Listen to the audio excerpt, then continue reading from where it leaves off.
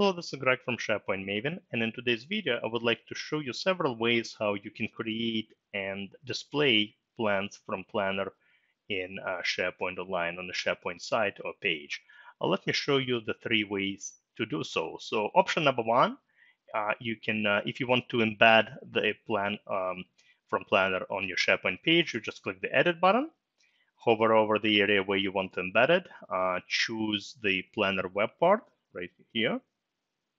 And what you can do is just, because we don't have the plan, typically you would just have a drop down. Let's say you already have 5 or 6 plans that exist for this group, for this team site. Obviously, you can just choose one. We don't have any. So let's just add, one of the plans, hit create.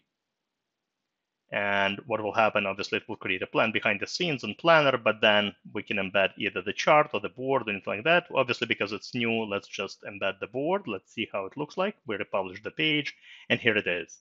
Obviously, for the full functionality, you would need to go to your actual Planner tool, but here you can still create tasks and assign them, supply comments, even add buckets, etc. All right, so that was option number one. The other option would be to link to a plan from quick links. And what I really like about this option, actually, let me show you. So let's edit the navigation link. You don't even need to go to Planner to grab the URL of your plan. What you can do is this, hit the plus sign and the link over here.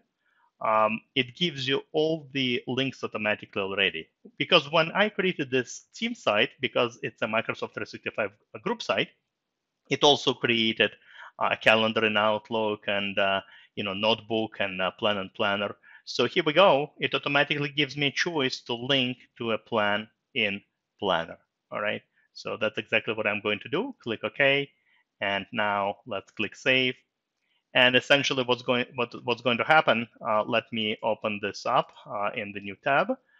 It's going to open that plan that we just created, and essentially, but it's going to obviously open it in Planner. All right. So that was that. And yeah, I want to actually highlight your attention that it did create a new plan with this option, all right? It was not the other plan we created. It was a new plan that got created as a result, all right? Let me show you option number 3, another cool option, all right? So what you need to do is, so let me go to my home page. If you click on this new drop down over here, we also have an option to create a plan, all right? And let me carry you through the process. I'm going to give it a name. Maybe we are going to, give it a name just like that, something distinct right here. We can also link an existing plan as well, all right, if we want, but let's create a new one. And I'm going to hit create. And look what happens. What actually happens, it embeds the plan right on the site. Remember with the first option I showed you, we kind of embedded it as a web part on the page, with all the other web parts.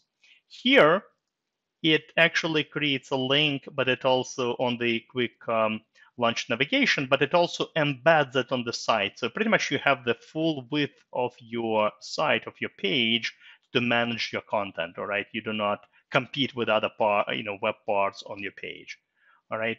And this is just another view. This is just, I guess, another way for you to visualize the same, kind of plan without leaving the convenience of your site, all right? So again, this were the 3 options. Again, you can embed the plan on your page as a web part. You can link to it from quick links, or you can, again, link it from quick links, but also add it essentially, kind of embed it on your site, if you will, not necessarily a page. So you get to see the full view. All right, so that's all I wanted to show you today. Hopefully you learned something new today. As always, happy to see you on my blog, SharePointMaven.com, as well as my YouTube channel. Thank you very much. Have a great rest of the day. Goodbye.